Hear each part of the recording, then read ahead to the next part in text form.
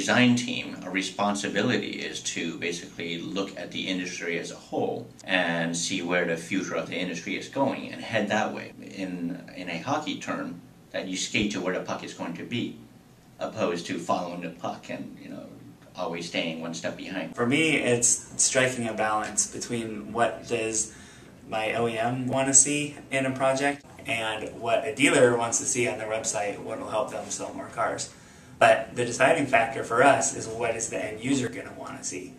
Do they really want to see the dealer's logo taking up half of the screen, or do they want to see cars? And if they want to see cars, what's the best way to get them to see the cars?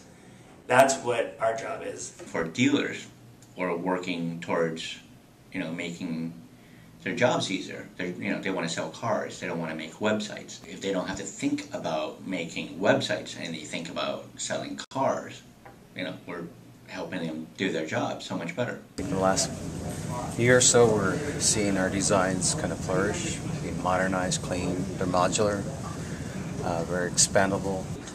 Well, as a designer, you have to raise the bar through quality.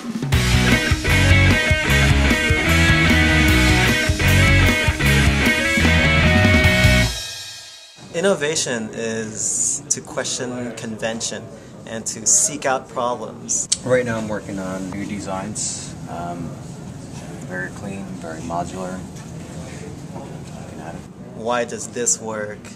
How can we make it better, and how can we do it faster? We question why dealerships do what they do and to match that with car buyers' need.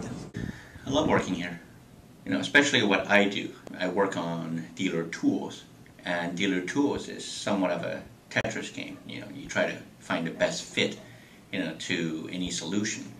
We got to do these things in order for our clients and our teams to kind of challenge themselves. Our job is to look a little further, look into the crystal ball, see where the industry is heading. It's all about bringing all that into a sharp laser focus.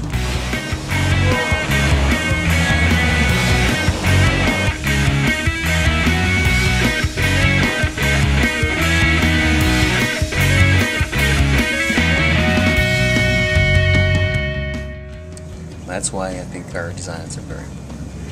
Did you turn off the red? Is that...